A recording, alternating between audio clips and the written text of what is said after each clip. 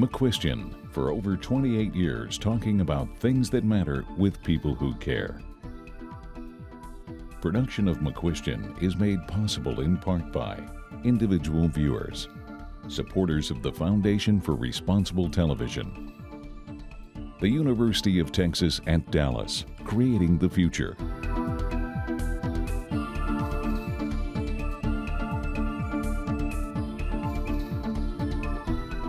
You ever wondered what survivors of a mass shooting were thinking about when they were trying to avoid being killed?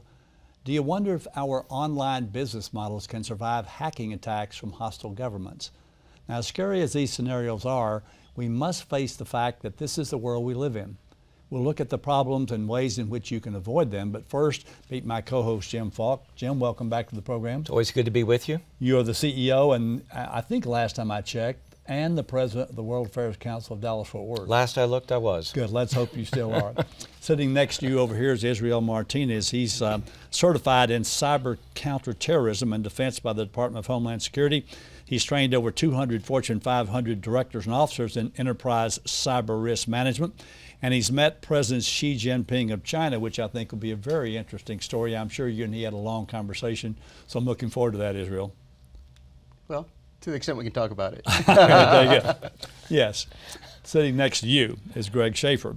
Spent 20 years with the FBI and today is founder and president of Shaffer Security Group, where he's a recognized expert in the prevention of domestic terrorism and active shooter events.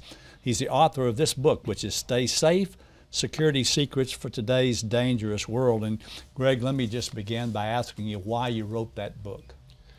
Well, it's a good question. To be brutally honest, because I got sick and tired of seeing people die unnecessarily.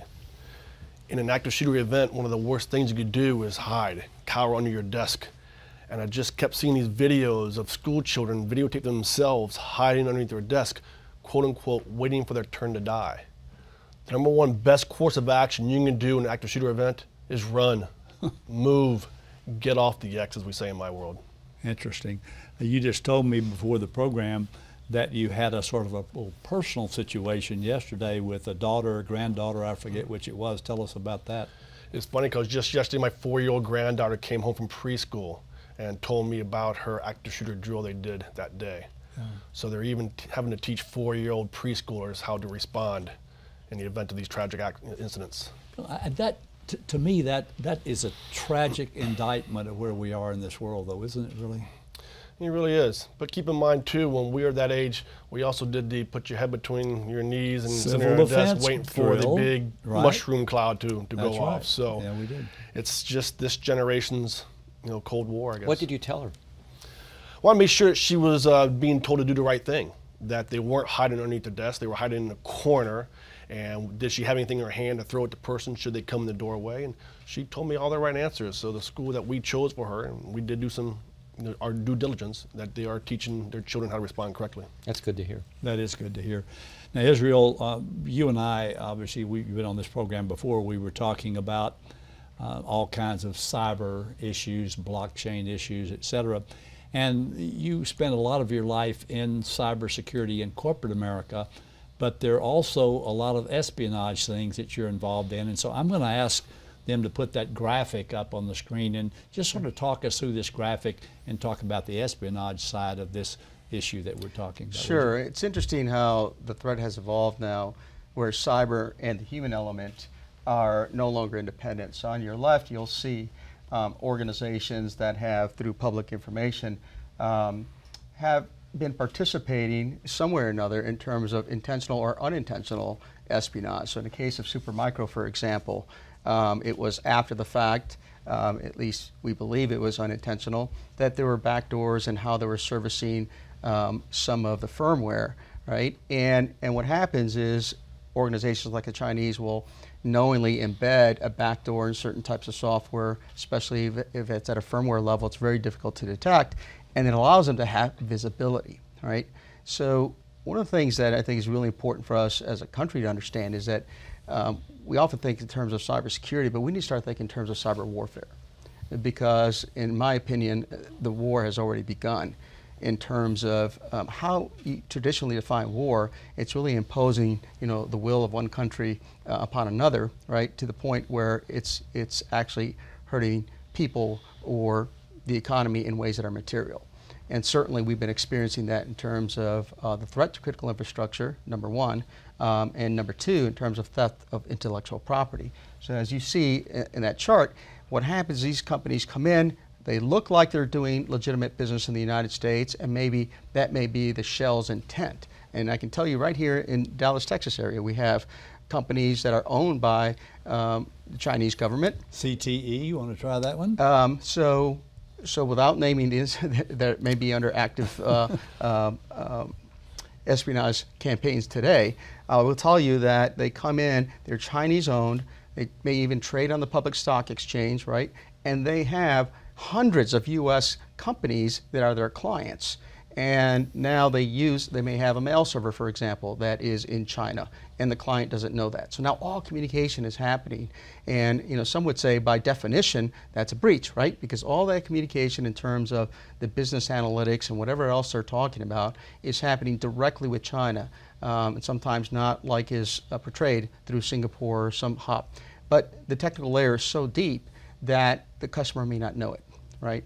And so what we're discovering now as we go through using latest technologies to understand how do these networks actually map at the DNS level, the lowest level. And we see also that there's a human side to this whole thing, right? In terms of people on the insider threats that are increasing the capability of the cyber intent to conduct the espionage. Should I be scared about that as I am, or no?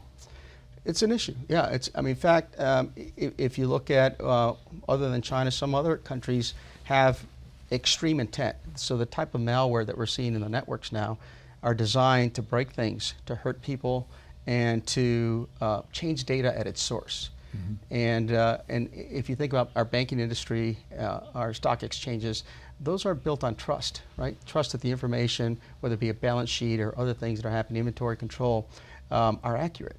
And we now know the capability to change that data at its source exists in the hands of foreign nationals, and the ability to access it and make something happen.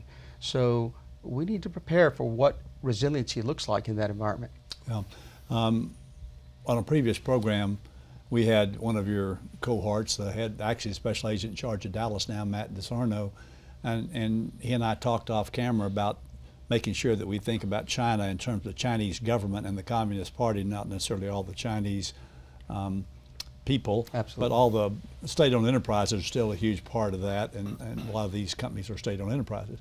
You had the opportunity to interview an old friend of yours, Jim Olson. Jim Tell Olson, us about that. and I suspect you may know Jim Olson. Jim Olson was as chief of station in Vienna and also head of counterintelligence at the agency. Now he's over at Texas A&M.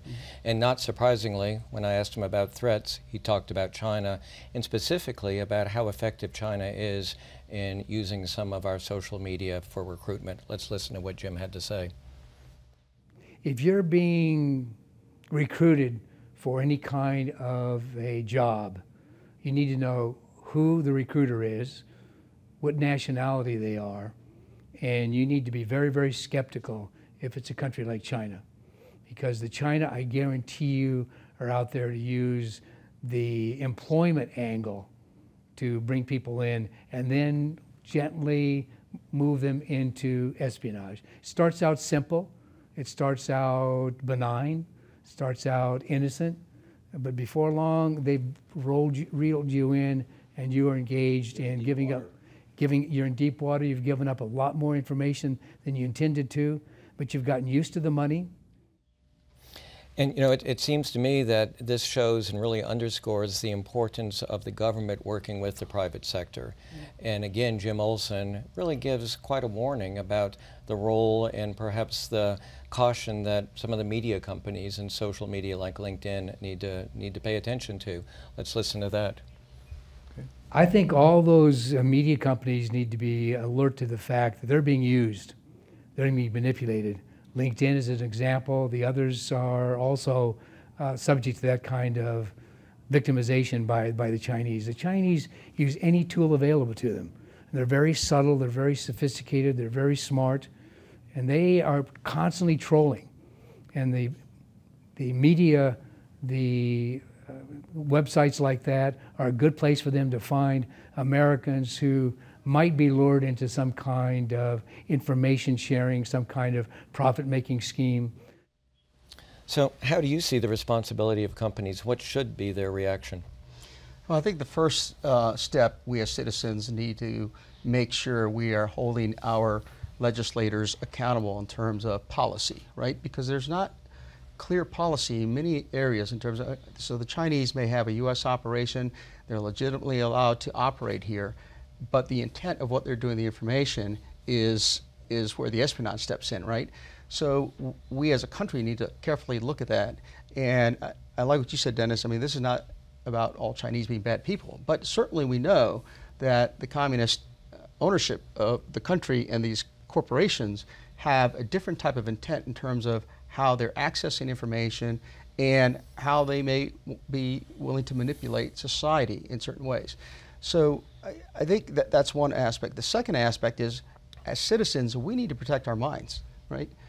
Why go to war if a country can impose its will in terms of changing the minds of the population through Facebook or Google or other means in a way that benefits them, right? And so I think that's a really important aspect we have as a responsible citizens, to start thinking about how we may be giving up so much information and opening our minds in a way to change how we think about issues in the United States. Yeah, and Greg, you focus on this personal security stuff. I mean, millions of Americans are all over all this social media stuff. Where are they at risk? What do you suggest in that area? Well, particularly against the Chinese, it's about awareness. I mean, the Chinese have been doing this for decades, and we are just now talking about it. Right. We really are getting serious for the first time, and it's been going on for decades. So I think the more we can have programs like this, they let people and the public aware that this is what they're doing, and these are mechanisms in which they're doing it, that in of itself will help us become more, more prepared to defend against it. And in a sense, as you said, they have been doing it for decades. Talk to us a little bit about the Confucius Institutes that China has backed. I'm not familiar with those enough to talk about that with your audience. Your audience is too smart for me to. But essentially what it is that China has supported various institutes for Chinese culture. There used to be one. We have one at UTD. I think you had it. I'm not sure if you still have it. I'm not sure it's still supported by the same group. But one of the things that you're seeing is China is spending millions, if not billions of dollars on public diplomacy, soft power, which is something that the United States used to do a lot more effectively. Well, there's no question about that. And I think I want to go to hear what Ned Price said in a few minutes, but before I do, Greg, I wanted you to talk to that viewer about what he or she can do to sort of be in understanding their survival mode. What do they need to be thinking about that they're not thinking about right now? Wow, it's a loaded question. Really 2 points: survival mindset and situational awareness. Those are the first 2 chapters of my book. We have to develop in our kids and ourselves that survival mindset. And a good example of that is both the Pulse nightclub shooting and the Virginia Tech shooting, where virtually the individuals that were killed just waited for their turn to die. That when they walked into Virginia Tech, the shooter walked across the classroom, pulled his weapon out, and literally went up and down each aisle and shot every person in that particular classroom. And there was a young woman by the name of Christina Anderson who was in the 4th chair back in the row closest to the door, had plenty of time to get up and run out the door, but instead she did what everybody else did. She put her head on the chair and folded the desktop over top of her and, quote, her words, not mine, waited for my turn to die. Now, she was shot 3 times in the back and survived, but what was her survival mindset? Why didn't she know enough to get up and run? And then there's situational awareness. Of course, that was one of the first shootings, mass shootings like that in the university. That is correct. But the same thing happened with the individuals who ran into the restroom at the Pulse nightclub. 9 people ran into one restroom. He walks in, and instead of attacking him, they waited for their turn to die. Now, compare that with what happened on Flight 93 with Ted Beeman saying, let's roll. That's a great example of having that survival mindset. Says, not today, we're not dying today, we're going to band together and take care of the situation. So, well, you talk about situational awareness. So we've done a lot of programs with veterans, and as we all know, some veterans come back from places, Iraq, Afghanistan, with PTSD, others with traumatic brain injuries, et cetera. And some of them have actually told us about they're not able to get out of their mind when they walk into any place, supermarket, anything else. They can't get this situational awareness out of their head. So we don't want to go there, Right. but what do we want to do that can be done for that viewer? Yeah, you don't want to walk around in a paranoid state. Right. You're not looking around every corner, under every bush for a predator. That's not what I'm talking about. It's relaxed awareness. And here's the example I use for good situational awareness. The unfortunate incident in Nice, France on Bastille Day, July 14th, a few years ago. This is a 19-ton truck traveling at 45 miles an hour for close to a mile. He runs over and kills 86 people and wounds 400. I'm thinking if I'm walking down that promenade, I'm going to sense the fact that people are dying behind me as a 19-ton truck is barreling down at me at 45 miles an hour. I don't mean to speak ill of the dead, but what was their situational awareness? How is it a truck can run over 86 people? We had a similar incident in New York City on Halloween 2 years ago, where a Home Depot truck ran over 7 people. Now I understand killing 7 with a vehicle, but 86 and injuring 400? I don't understand the dynamics or the situational awareness blindness that those individuals had. So what do you recommend to people when they go into a mall or to a restaurant? First thing they should do is think about an exit strategy? Look for exit strategy, exactly. 76% of active shooters come to the front door. So if you're in a Walmart in El Paso and you hear what you think is gunfire, don't run out the front door, run out the back door. But we rationalize our fears away. When we hear gunfire, we think fireworks.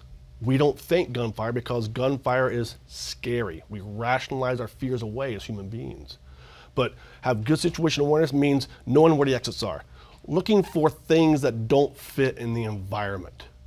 Because a lot of times these killers will give indicators that they're up to no good before it happens. And we were talking earlier about how China recruits. It's the same type of thing, situational awareness. If it doesn't feel right, if it doesn't smell right, somebody's, like in one case of an American who was recruited and then became a Chinese spy, he was offered a free trip to China, and it didn't really quite make sense. He wasn't qualified for that job, but he thought, I'll go to China. And then look what happened. So it's really just always thinking ahead. The most important point we're saying here is it can happen to you. Yeah. Yeah. And everything that used to be global is now local. Yeah. And if we give people that access and not listen to that little voice on the inside that says something's not right, then the bad things begin to happen. There's a great book by Gavin DeBecker called Gift of Fear. Speaks just about that. Listen to that inner voice, that gift of fear. It's based on external stimuli, and it never lies to you. Jim, you interviewed another CIA guy named Ned Price, and we've got that video as well. Why don't you tell everybody who Ned Price is, and then go ahead and run that video. Ned is a CIA veteran, as you know. He worked in the analytical division, and then he went over and worked in the President Obama administration in the National Security Council, and he's got a really interesting take on what we need to be, as you would say, wary of. There's been an interesting story that was in the Washington Post about a week ago about how China is using LinkedIn to recruit potential spies. They are, they are using every tool at their disposal. Some tools that have been around for quite some time, and some tools that are really cutting edge. I think the Chinese, in some ways, have leapfrogged us because they have taken the best of our technological know-how and really sucked it out of our own system and adapted it for their own use. You mentioned LinkedIn as one tool. Of course, LinkedIn is a great asset for those seeking professional opportunities, but it's also a great asset for intelligence services around the world. And the Chinese have really, along with the Russians, I say, but the Chinese have really pioneered the use of LinkedIn and other social media companies for the targeting of potential intelligence recruits. I think more than that, however, the threat we're facing from China is one that is really accelerated and multiplied by their theft, use of, and organic development of technology, including artificial intelligence. The Chinese have been pretty brazen, as we've heard, I think rightly, from President Trump.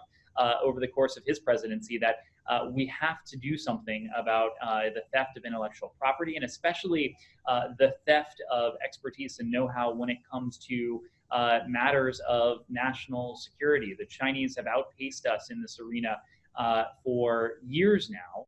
Well, Israel, LinkedIn is obviously something every college student talks about. We got to be on, we got to do this.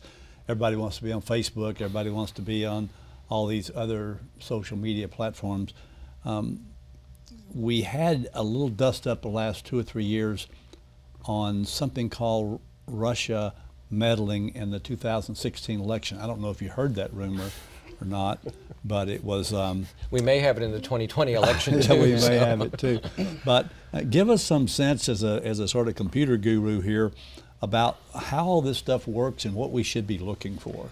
So I'll give you some breaking news. It's not necessarily in the mainstream media. Is much of what happened during the first 2 quarters of the presidential election was wrong. And counterintelligence works that way. In other words, the first reports on what you think is happening have to be validated. And it was interesting to me to see the momentum of conclusions, right?